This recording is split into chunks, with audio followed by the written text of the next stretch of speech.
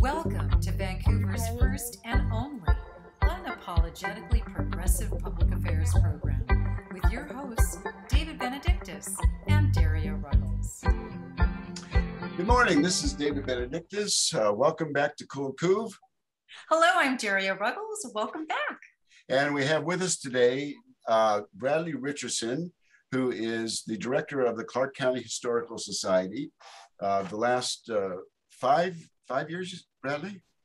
This will be my fourth year as director. Fourth year, okay. Yep. Yeah, fourth.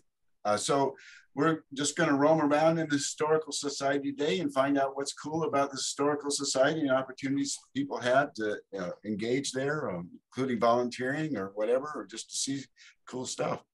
So, so tell us how you became director of the Historical Society.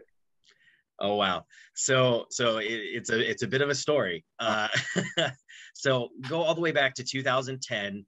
I basically was going back to school at WCU Vancouver after probably about a 6-year gap in my education. I went to Clark College. I got my associate's degree, and that was where I met my partner, Katie.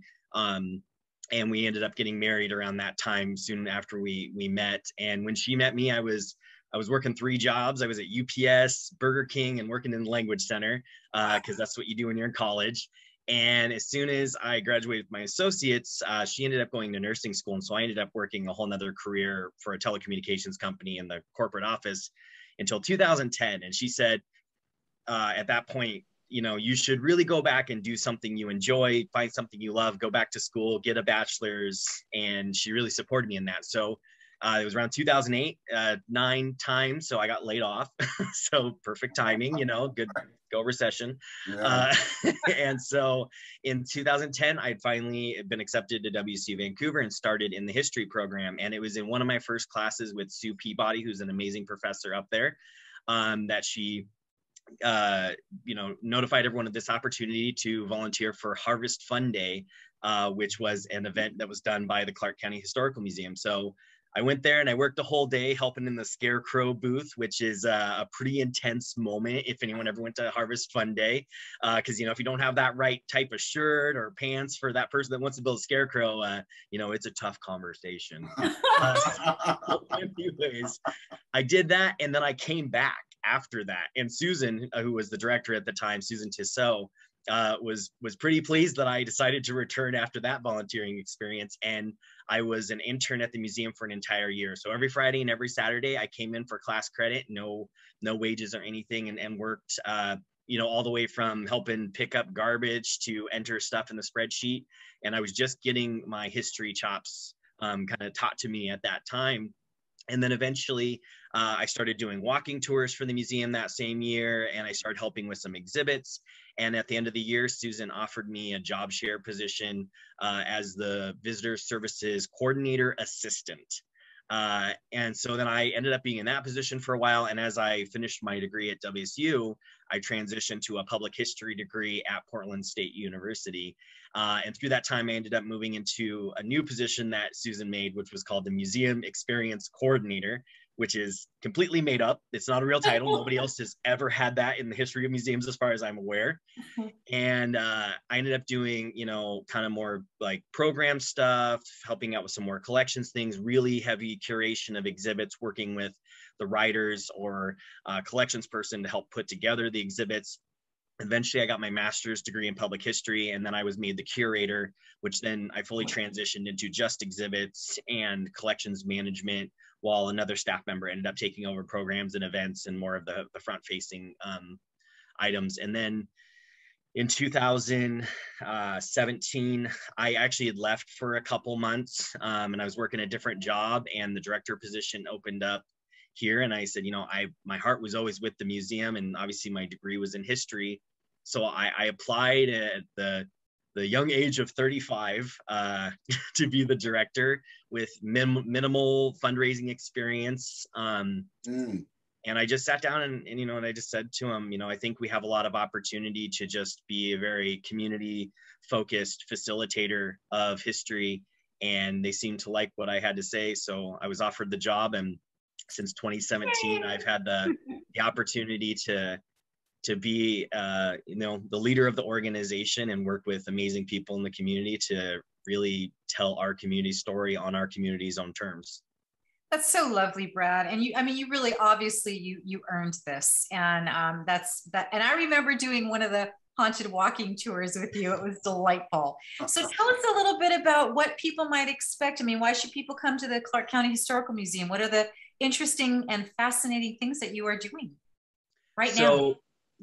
Coming to the museum is just one part of all the things that you can do when you engage with the museum. But if you came into the museum, you paid that admission to come in and take a look at things, you would find 4 different galleries with 4 exhibits that we put up basically within the last kind of 2 years to the last year. The first exhibit that we talk about is the brewing exhibit, which is in connection with the 100th anniversary of Prohibition. So this was pretty interesting because we actually were able to open it 100 years to the day that Prohibition started in the United States. So it was, it was January 17th, 1920, and we opened it on January 17th, 2020. It just happened 100 years away was a Friday too, which was really convenient. And in that one, it was really interesting. We were able to explore all the way from the early European style brewing that came with the Hudson's Bay Company, which could be seen as kind of the start of brewing in the Pacific Northwest. And then we transitioned quickly over to kind of what was the impact of alcohol at the Vancouver barracks, which is kind of a sordid story, and definitely didn't give Vancouver necessarily the best reputation right off the bat with some of the military brass, because there was a lot of drinking in town that the soldiers were attracted to. And then bad behavior ensued. It wasn't really looked at too great.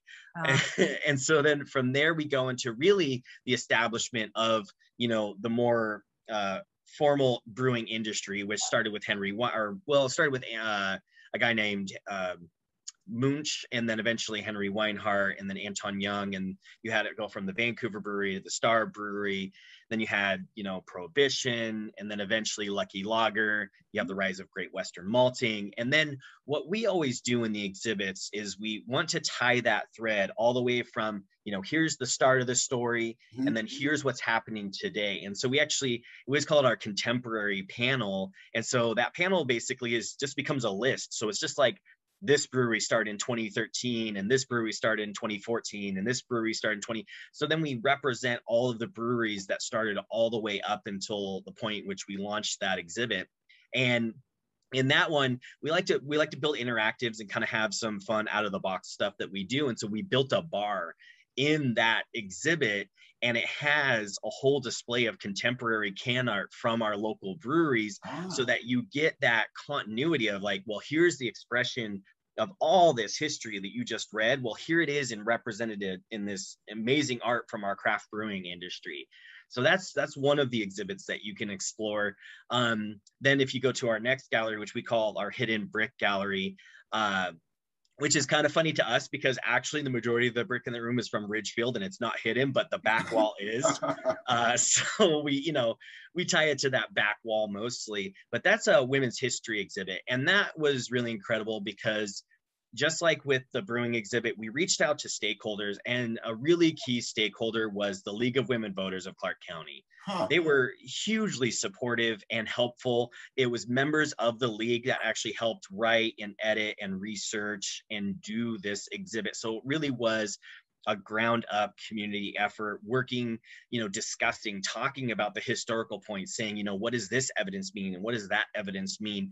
And what's even more incredible is that we had that exhibit planned for about 4 years to do this in conjunction with the 100th anniversary of the 19th Amendment, and have this really sprawling women's history exhibit all the way from Native American nations, women involved in the nations, to women who represent us. And over that 3 years, we're planning and getting ready and prepping. And when it's about go time to really start writing and implementing, well, a pandemic creeps in. And we had to end up doing most of it over Zoom and at distance, like maybe 2 of us are in a gallery sitting 6 feet away from each other with masks. And it was the most interesting, but also most difficult experience. And we said when we planned this out years before, hey, we're going to open this in, you know, August of 2020, this is going to happen. And so holding to our word, we did, and we opened it to an empty gallery with no one who was able to come in. But as we've opened back up, people have started to come in and see this, and it's been an incredible experience. But it was just very trying to try to put together an exhibit. And, you know, doing that, we walk through the gallery now and we say, oh, well, you know, well, this date, we need to fix this. we go, oh, this sentence, wow, we did this under prep. Let's correct. And we look at our first time that we put an exhibit out as kind of a first draft, because we have people from the community come in and they say, well, you know, this is what I know, and here's some evidence. And then they bring something new to us.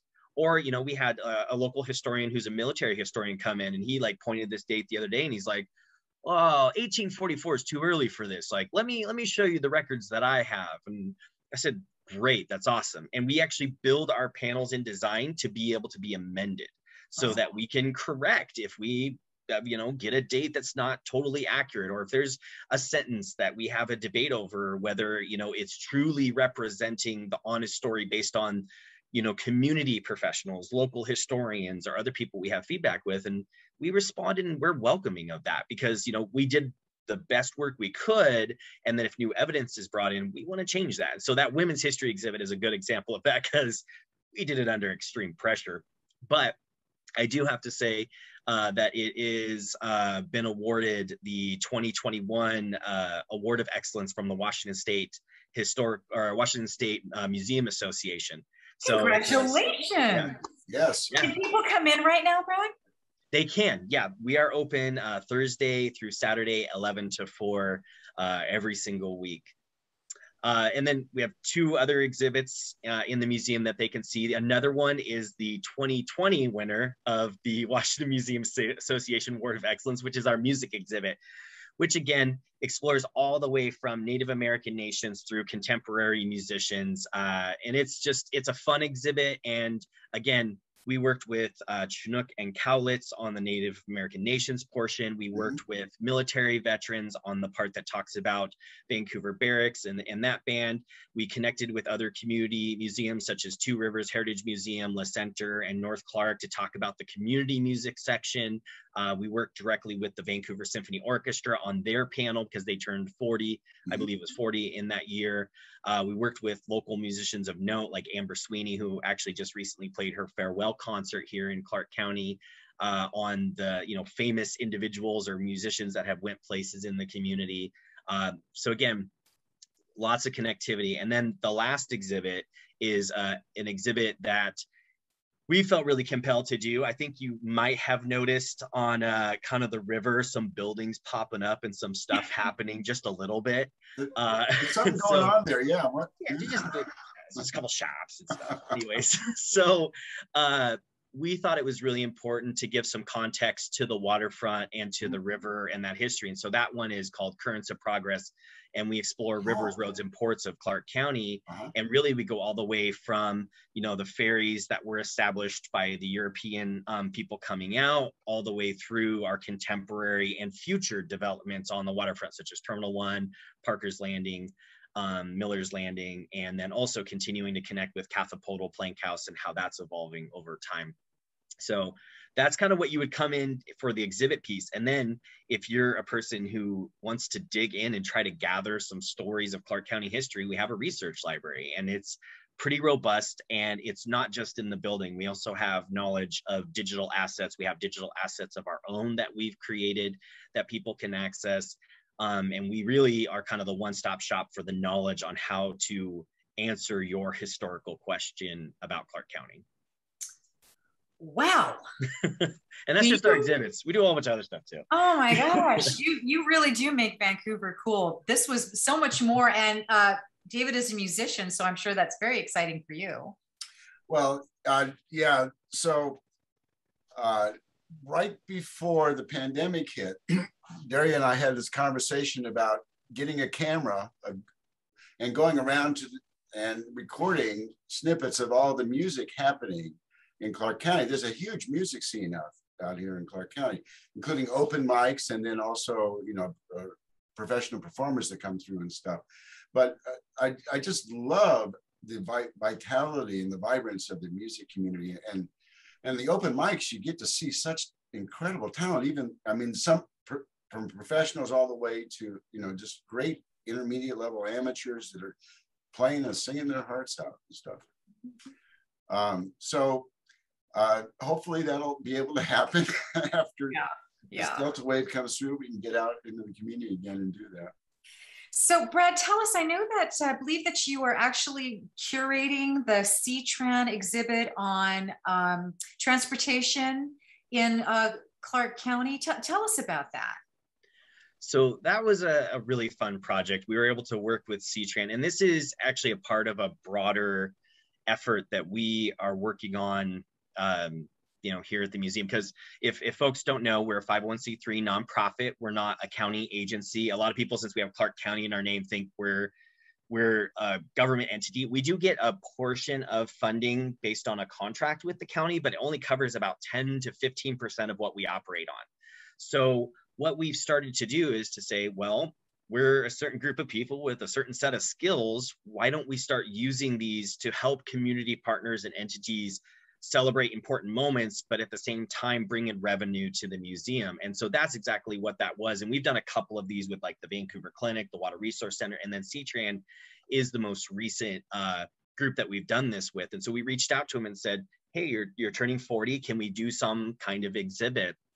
And C-Tran was amazing. They you know, recognized what we could do, fully trusted us, and let us really kind of have that stakeholder conversation, review the materials they provided us, and then really let us examine the story pretty thoroughly. And so that was really interesting. And what was funny about the timing of that is we're also doing nominations to the Heritage Register, which is another revenue generating service that we're doing.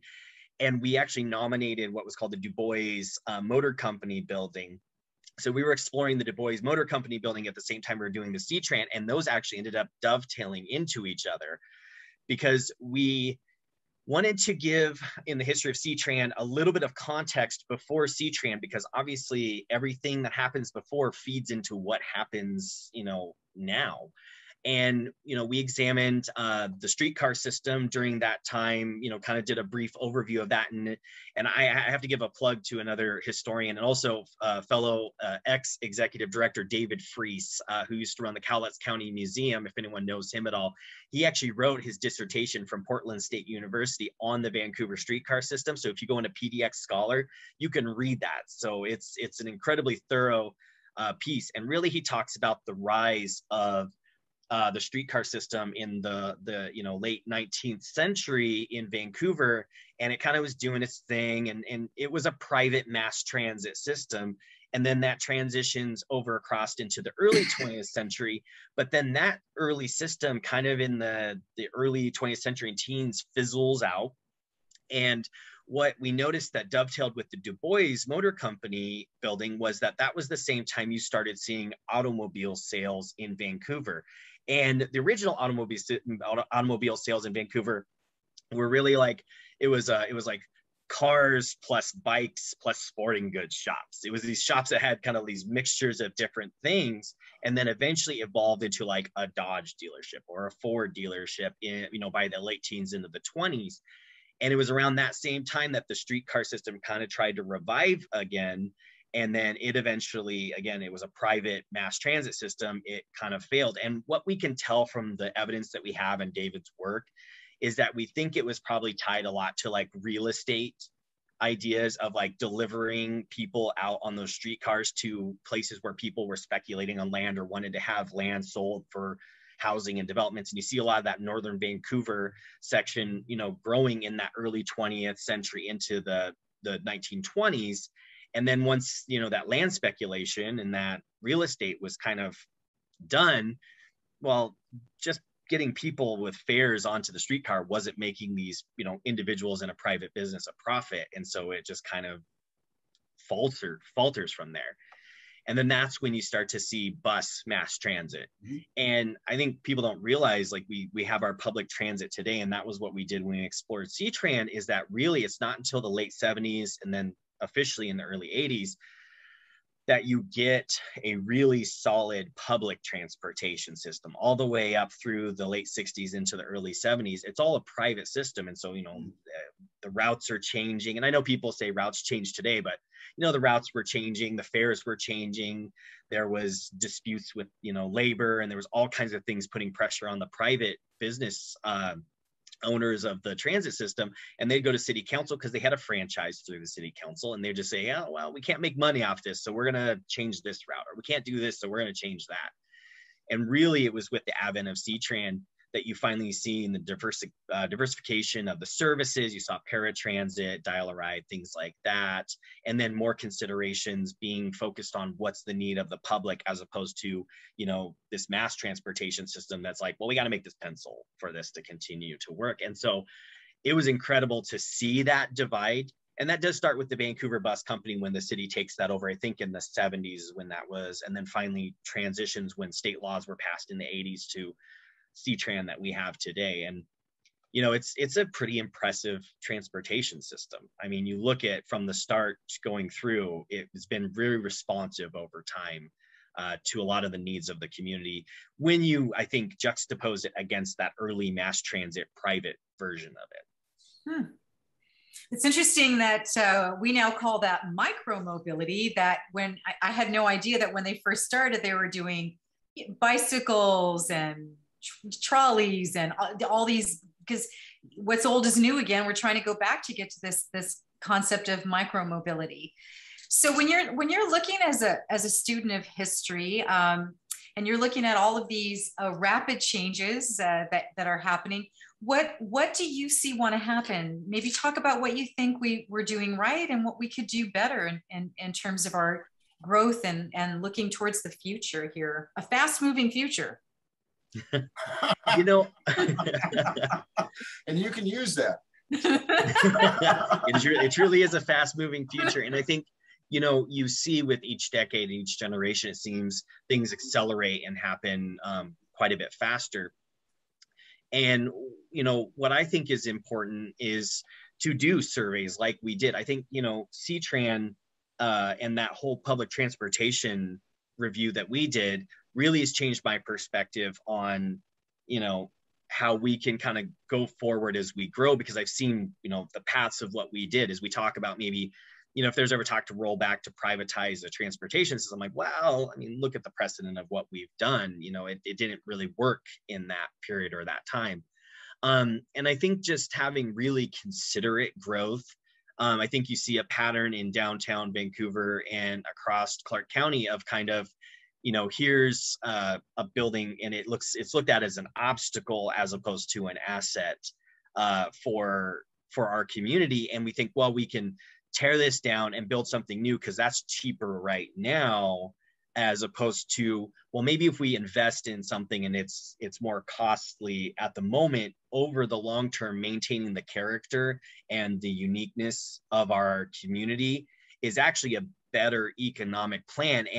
And one of the examples I can kind of give in especially downtown Vancouver is, if you really look at downtown, it's a series of islands as opposed to a cohesive kind of flowing network of you know, the ability to be able to get commerce and people through, because you kind of have Waterfront Island, you have Esther Shore Island, you have Lower Main Island, you have Uptown Island, because you have these big broad streets breaking up the walkability of the downtown community. And then you also have kind of this disjointed architecture at times of like a brand new structure, like right next to something that was built like turn of the century. So you lose that feeling of a cohesive character and culture of a town when you kind of have this, what looks like it was just, you know, plucked out of every decade, you know, a little buffet of buildings. And so I think as we go forward, we obviously can't roll the clock back. And you know, even as a historian and someone who cares about preservation, you can't save everything. You know, there's things that with time need to go. But I think being more mindful of the clusters of character when it comes to our architecture and our historical story, being more mindful of that and realizing maybe that short-term turnaround isn't the best long-term plan, because I mean, I meet with lots of groups today and people are saying like, well, how do we get people to downtown Vancouver? How do we explain what downtown Vancouver is? How do we talk about who we are in Vancouver? What's our character? What's our culture? And to me, I have to, and this is just, you know, kind of a guess, I have to guess it's because we didn't maintain the visible, physical, tangible pieces that represented that continuity of story and stewardship and character in our city. And that's not trying to like denigrate or you know, call anyone out. It's like people are trying to do the best they can with what they have. In the 1960s, it was the drum, urban renewal, urban renewal, urban renewal. So like the city leaders are going, you know, over to the Midwest, to like Cincinnati, and they're going to conferences. And this is what everyone is being told. Up in Tacoma and Seattle and Olympia, everyone's being told these things. And they're trying to say, okay, well, we have to respond to this. But in the end, it didn't really necessarily do us the best service. I mean, it's funny, there's a photo that we have of the Slocum House in Esther Short Park right after urban renewal swept through and took out all the historic mansions. And I call it the loneliest house on the block photo, because if you look at a Sanborn map, which is in an old insurance map that you can find, and you look in the one we have is 1958, so it's before all of this swept through, you see all these houses are dotted. And you can't see what they look like, but you can see the footprints of all these homes. And then if you look at that photo, you see almost a bare Esther Short Park with the Slocum House in the corner where it'd been moved to, and then just empty lots surrounding it. And to me, it's like probably in that moment, the city leaders said, well, this is a foundation for something new and greater, where now we look at this and say, well, what did we lose when we just kind of swept through and took out all of these historic homes that could have been some real character building assets? You know, could have been a nice historic district that related to a lot of the folks that people are very familiar with in the traditionally told Clark County or Vancouver story. So I think just being very mindful of that progress and the short-term gains versus, well, what can we learn already from the short-term, say, urban renewal period, and match that up to today for future planning, if that all kind of makes sense. No, it makes sense completely. And it's like, you know, nobody visits the city because they want to see a sprawl intersection, you know, and I mean, being able to create an identity and a culture, and walkability is now an index for real estate. So hopefully we can really learn all of this and do the best we can with what we've got and not lose anymore, because that's so sad.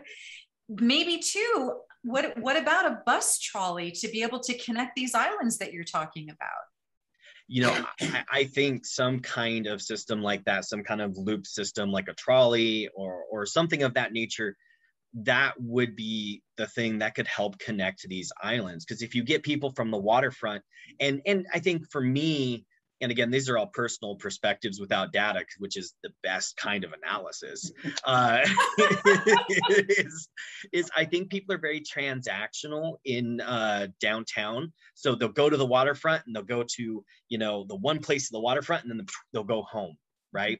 Yeah. Or they'll go downtown, you know, to Lower Main, they'll go to the one coffee shop they want, and then they'll go home. And it's like kind of, you get in their car. Yeah, very singular. But if you create a system that offers them the opportunity for a multiple site experience, which could be like that bus trolley, you know, circulator through downtown, I think you're going to have people saying, you know what, I'm at the waterfront, I'm walking around. Yeah, my car here, I still have like, you know, 40 minutes of parking. I'm going to hop on and let's see what else there is down here. I think people are hungry for experience. You just have to create the port for them to enter, to then go and find those experiences. And right now it's very visually and physically blocking to try to make it to those other islands. So I think, yeah, absolutely. And if that's something the community could get around and support. And for me, that's an amazing piece, because we do tours of downtown Vancouver and all the other communities in Clark County. So, I mean, it's ready made for us to hop on and say, well, you know, while you're doing this, let us tell you when this building was built and who lived in it, you know, and talk about those experiences. You know, we could equate the newness of the waterfront and the excitement of going to, like, you know, Wild Finn when it opened up, to people coming from across Clark County to the U.S. Bank building around 1911 and wanting to ride the elevator because there were so few elevators. They're like, there's literally a news story of people coming down and just riding the elevator up and down. They're like, this is amazing. It's like, new things aren't new. People get excited about new technology, new places, and we can match those stories up of the places that are new to people to what used to be new for folks, and create that continuity of story. Which again, that's what's so important in history, is that continuity of story of telling people that folks have always experienced the same things you're experiencing, just in a different way. And here's your connection to the past. Mm-hmm. It reminds me of, I used to live in Oakland and San Francisco, and we actually didn't use a car most of the time there because of the trolley systems and the transportation systems and the Bay Area rapid transit going back and forth through the tunnel. So and I love the feeling of that trolley. And you can just, I want to go, I'm here, I'm going to go down to the waterfront, but then I want to go over to City Lights Book, where I can get on so all these multiple sites you can just hop on and go to. And that idea is just brilliant. And let's make it happen here in Clark County. Yeah. And Brad, you're the one to do it. Yeah. I mean, I would love to know, like, if you could just envision this and you didn't have any restraints, because I mean, we now have a downtown association, but having some kind of an umbrella organization that would encompass this connectivity with this identity, this cultural placemaking awareness, how would you envision that? That's a really good question. I mean, I would envision it really, again, connecting from, I think starting with the waterfront makes a lot of sense, because you're going to have a mixture of people who both aren't from here and people who are from here. So you're going to be able to attract, those two different groups. It is a real focal point, regardless of some folks maybe on Main Street feel a little left out because of the waterfront, or that it is, causing them some strain. But I think if you see something that's causing you strain, or that's, you feel like is kind of, taking some things away from you, figure out how to leverage that thing for your own benefit. That's, always a good way to approach it. So, getting down and starting there, and then connecting people to shopping and dining on Lower Main first would be the first piece of doing that. Because that's where we have like Firehouse Glass, we have Divine Consign, we have photographers, we have, there's the brand new one, Kindred, I've heard is amazing. I haven't had a chance to see them, but I've heard they're incredible. They're right down in the Schofield building. And these are places that are great for us because they're setting shop up in historic buildings that we know the stories about. So we can, again, create and connect that story of those businesses in those buildings.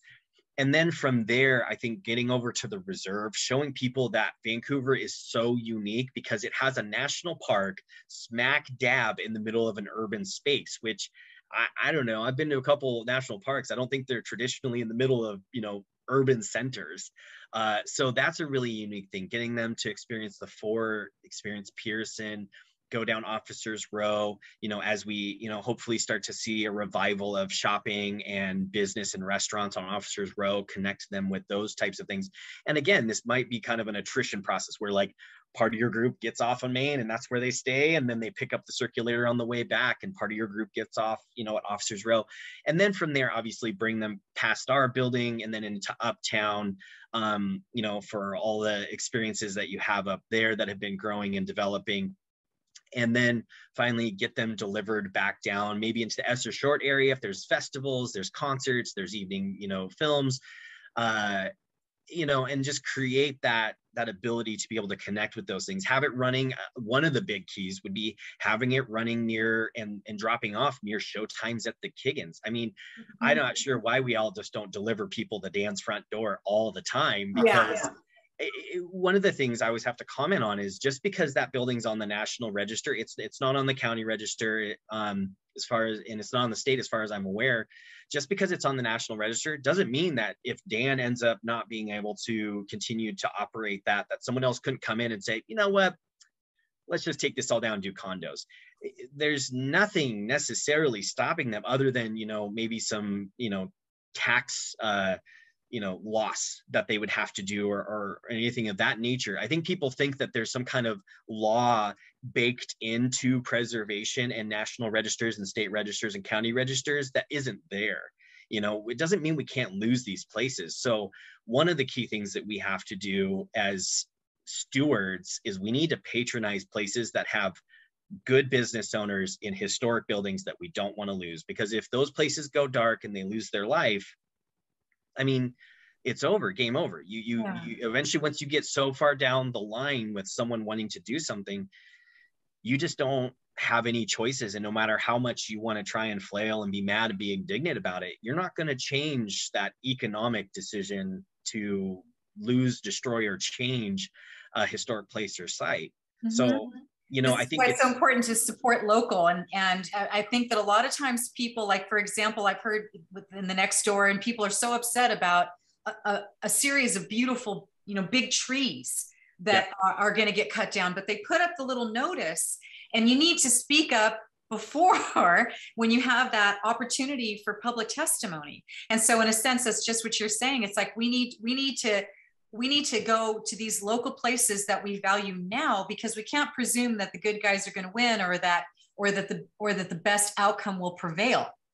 Yeah. I just wanted to talk about do you have a program called History on Tap that's connected to the Kiggins? We do. Yes. Okay. Yeah. So can you talk a little bit about that after your comment there? I want to make sure we talk about that. Yeah, and just to cap off on kind of the vision for say that circulator trolley, kind of I explained the physical and obviously the amenity of us being able to provide both a historic tour, and then also talking, we train our tour guides for our tours to also talk about the businesses, to say, well, hey, this is where Loop Key Florist used to be, but you also should go get some really awesome cans from Tap Union, because they're a great bottle shop. But the other thing too that's really important for me is that other partners would be invested and a part of it, so that there isn't just one entity running it. So the Vancouver Downtown Association, Uptown Village Association, the Chamber, the museum, all the other organizations that could be involved in these things, the city, that we all partner in and work together and kind of leave, check the ego at the door and say what's best for Vancouver as opposed to what's best for the museum. Mm-hmm. And we have Artstra now, so they're moving forward with, Artstra, which is very exciting, and that's going to be a place of art and making art and showing art. And one thing before we switch over, I would just like to add on this connector trolley system. Love it, Brad, I love it. We have to make this happen. I would add that we should do Fourth Plain, because Fourth Plain is, you probably know this better than I do, it's the most international neighborhood that we have that's part of the city. And we have some very beloved restaurants from many cultures there. And people talk about Thai Little Home, and it doesn't matter how far away they've moved. If they come back to Vancouver, they're sure to show up there. So, and that's not walkable. So having that trolley system take you around would be perfect. And we all know that this is why restaurant owners put their restaurants right next to each other, because the more people go out to eat, the more they go out to eat. Yep. It's that virtuous cycle. And if I can add on to the Fourth Plain piece, we actually started with Carmen McKibben about a year and a half ago or so, and Sydney Johnson over at Fourth Plain Forward on working on a exhibit about the growth of the Fourth Plain International District. So we're actually right now in the process of going through a lot of the material. We worked with WCU Vancouver public history class, and a lot of the students gathered a bunch of the material. They did some interviews. We worked with Professor Donna Sinclair on that project too. And so all of these groups have come together, and we are actually working to set up an exhibit that will talk about the growth, and it's going to be a digital one that we'll do online, the growth of that district. But in turn, once you do something like that, then it starts to let you tell the physical story that's laid out. So again, with the trolley, once we have this exhibit, we're able to also go back and say, well, here's the story of this section, and here's the story of this building, and here's the history of that. So it would easily, as we work to gain that information and work with the community on the community's terms to tell that story, we're going to be able to then also incorporate it into broader things like the trolley and other stuff. I love that. It's a reaching embrace.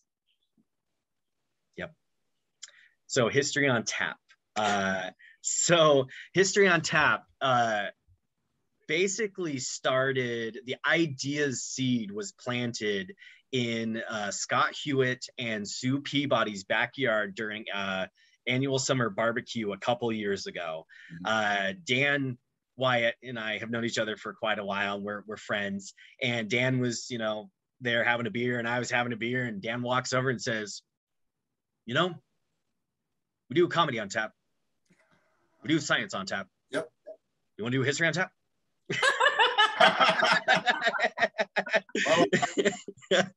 And there it was. That was the birth of History on Tap. And what we did is, you know, we're a historical museum. I mean, thinking, you know, if you think in traditional terms of someone thinking of a historical museum, having a 350 capacity theater on a Thursday night to come talk about history, people thought we were pretty crazy. Because, you know, they're not the big people are going to come out for that. And so we started the program intentionally with some kind of, you know, to local topics that we thought would really hit very well. We did some ghost stories. We did some brewing history. We highlighted Pat Gelada and some of the stories that she had done. And then we worked with a local historian, right? Pat Gelada. Yeah, local historian. She's written a number of books. Yeah. Yep. So we had her come out and talk about some of the stuff that she did. We did a second brewing one. You know, we kind of did part one and then part two. And we did that very intentionally to hit on very popular things that we knew were kind of already, you know, permeating through the culture of Clark County. And what was great about that was we were able to establish a solid program. Like our first one with the beer, it was like, you know, standing room only in that 300, you know, person theater. It was packed. And then the subsequent ones were around 150, 200 people, which is about 3/4 or half to 3/4 of the theater filled, which is great for kind of a public history local program. And the pandemic has obviously shifted our ability to continue to grow that specific piece, but we decided to continue with the plan that we had initially, regardless of the pandemic. So we started local, which kind of started to match our speaker series that we do once a month. We do the CCHM speaker series once a month, which is a very locally focused talk. And the idea was that eventually History on Tap should evolve in seasons 3 and 4 to more regional and national history. And so what happens is that our speaker series is your Clark County history. This is our local, we're going to talk about that. And it's more of an intimate setting. It's usually done at the museum or other places that we can get to around the county. And then History on Tap's our larger, more broad, just delivering history, because we don't necessarily at the museum have to deliver you just Clark County history. We can also be kind of your one-stop shop for engagement with history, period, that live in Southwest Washington.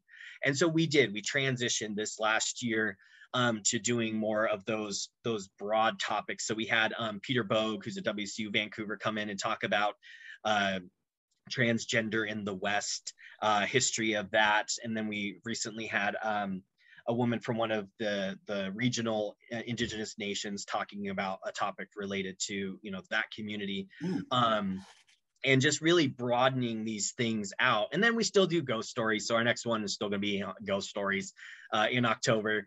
But really looking forward, you know, we want to continue to build the program up to a point where it's regional, national, you know, maybe we bring in the premier national speaker to Vancouver for, you know, each year through the History on Tap program. We're looking towards Humanities Washington. I'm a trustee on Humanities Washington for a number of years now, and we're looking to the Speakers Bureau to start bringing those statewide speakers in on talking on broad, you know, general statewide topics. And it's been fun to really transition the program to that. And, you know, it's great. Beer is a huge attractor. The Kiggins is an amazing theater and a beautiful building to come and watch a show at. And we really have some interesting topics that we're able to bring. And so now the two programs, Speaker Series and History on Tap, have been distinguished from each other, where before they were still a little bit overlapping, but that was our organic plan to grow it over the couple of years. And we're hoping once we can fully get back into the Kiggins, we're going to be seeing, you know, that, you know, 150 to 250 person attendance again. And just so that everyone knows, we see History on Tap as two parts of our mission. One part of our mission is to bring this history programming to the community and facilitate that, because we're, you know, the folks that know kind of the people and the topics to bring. But two, it's a preservation effort, because if we can bring people into the Kiggins and we can get dollars through the door, that helps continue to build what Dan Wyatt can do over at the Kiggins to continue to maintain his business. So we don't take any of the admission sales. We raise sponsorship, which then we pay Wager Audio to be able to do the audio for that night and to make sure all the sound and lights are everything are good. We don't take money from the Kiggins for that event, because we see that as a preservation effort to try to deliver as many dollars to Dan as possible. That's lovely. Brilliant idea. Brilliant. There's so many exciting things that you are doing and that you're deeply involved with in terms of culture, preservation, identity. So what's exciting you out of all of that? What's exciting you the most, and what's next for you, Brad? Oh, wow. That's a good question. I mean, it's like your children. It's so hard to decide, you know, what is the most exciting thing. I think there are two things that are very exciting for me. One is something that we started last year, which we actually just recently, Scott Hewitt from the Columbian came in and did an article about kind of in a retrospective as we're continuing to progress through an effort, which is our Capture the Moment collection that we're working on, which it's kind of funny. We are very quick at turning things around and kind of being on top of things. And I think this one, we were so fast, we beat everybody to the punch.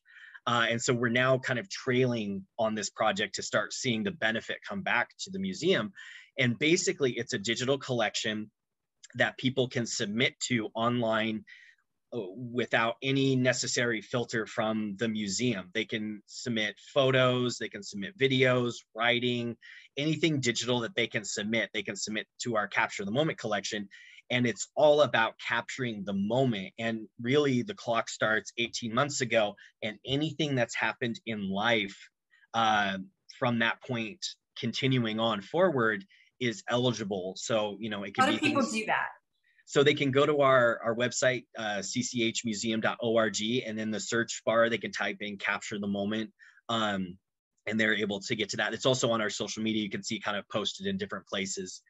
And, you know, really it's an open submission. You can submit from all the different types of events and things that are happening in our society are all eligible for submission. And really what we want to do is people to be reflective in the moment and say, here's something that's important to me that I want to write a little about, because you give a description, and I want to provide some physical piece or digital piece for you to be able to document that. And then— So like a photograph or a video? A photograph, a video, a voice recording, digital writing, digital art. I mean, anything that you can submit digitally, we would love to have.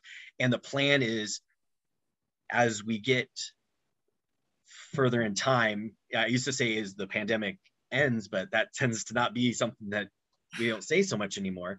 We're gonna collect all these things and do a retrospective in one of our galleries, and do a physical retrospective plus a digital one of this. That is going to be— we have a pretty neat plan for it. You'll be very interested once we start to execute it, how it's gonna look.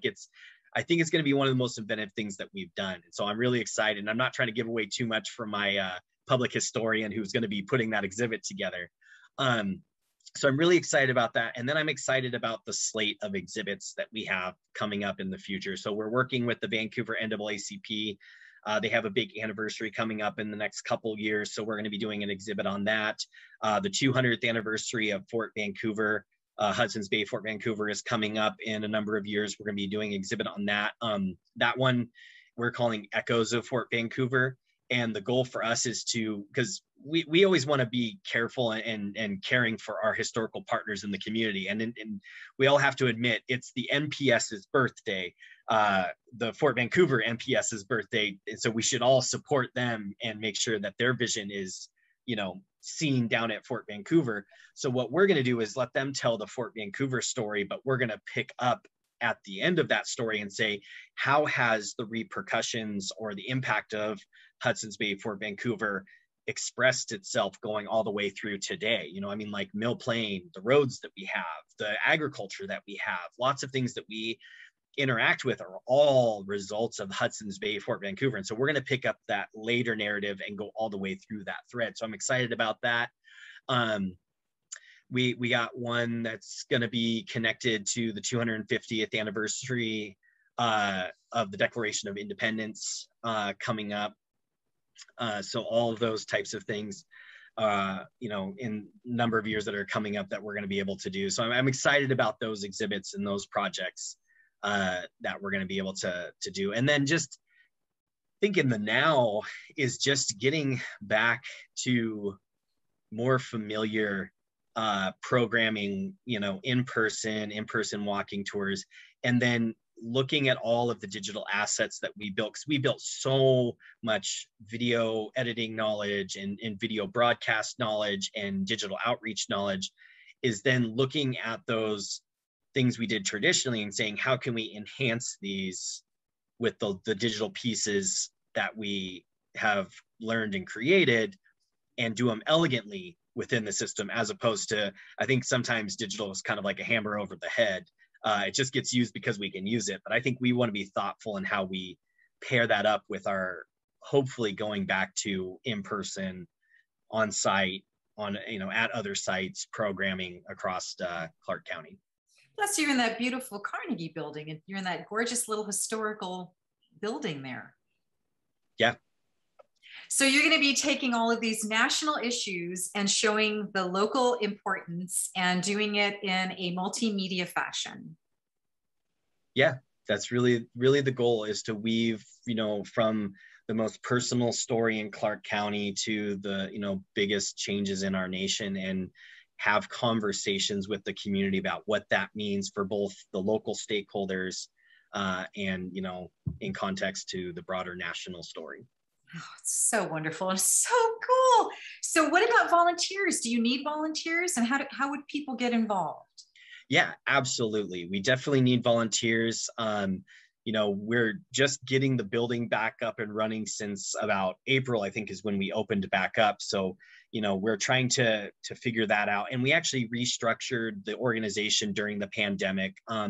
We had an administrative position for a decade plus. We ended up changing that position to a public historian position. So the museum is designed differently by the staff now, because now we have, the collections manager position, which is our preservation and manages the objects, make sure the bond between a physical object and the story are kept together and not lost. And that's their primary job. Then we have our public historian, who then takes those physical objects and those stories and then expresses them in exhibits and interpretation and research.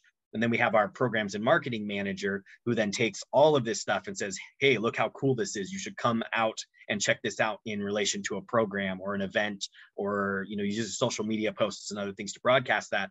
And then you got good old money man here and administrator, which is fundraiser and making sure the wheels stay on the organization. And so we definitely need volunteers for all four of those quadrants that we're working in.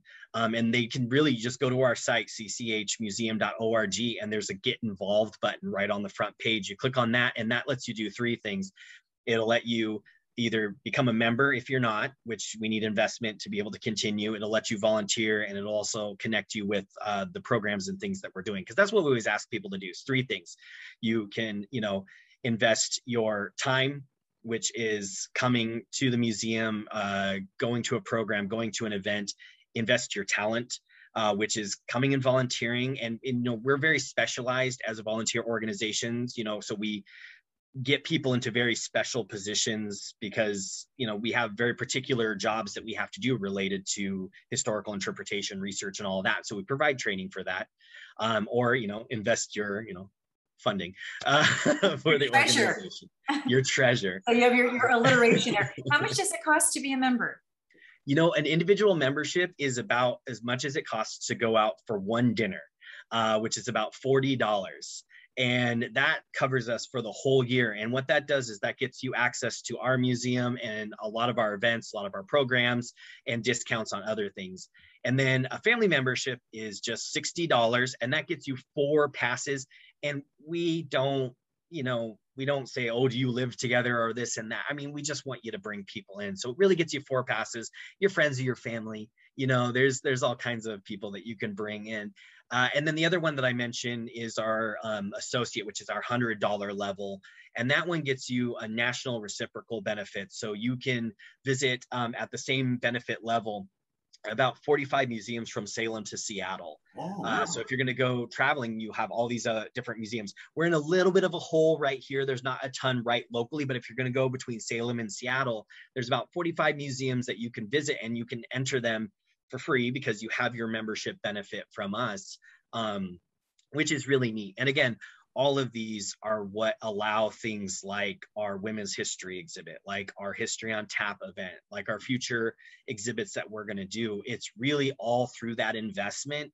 And the more people that become members, the stronger we become as an organization, because we have those $40, $60, $100, donors as members in mass. Then we're able to get out and spread our capacity to, further across Clark County. And that's, it's through memberships that we've been able to establish our Ridgefield walking tour, our Battleground walking tour, our Camas walking tour, Old City Cemetery. It's that expansion is a direct result of watching our membership grow and having those small, to medium-sized dollar donors helping us continue to, keep the lights on. So I want to be aware of your time. It's just a little bit after 11.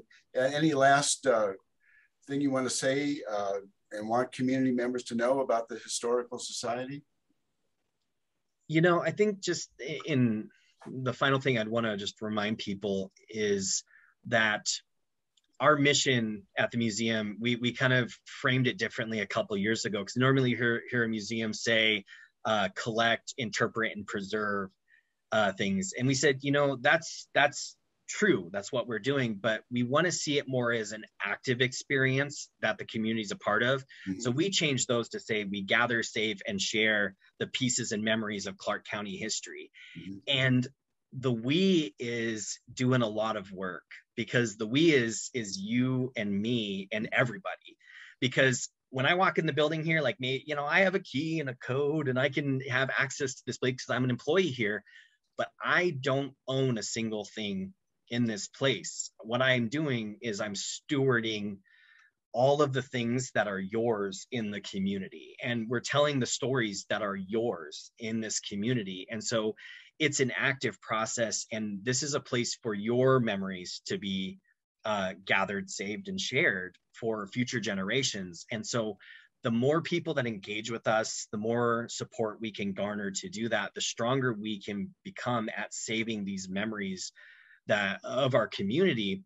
And if we can do that, then all the things that we work for in our lives, all the passions that we have, all the initiatives that we're trying to get done, all the things that we build in our lives can be better understood. Mm. And if they're better understood, then people can help carry those forward or learn from our mistakes. Like I am not shy. If I've made mistakes in my life and someone could go back and say, you know what, I'm not going to do what Dummy did.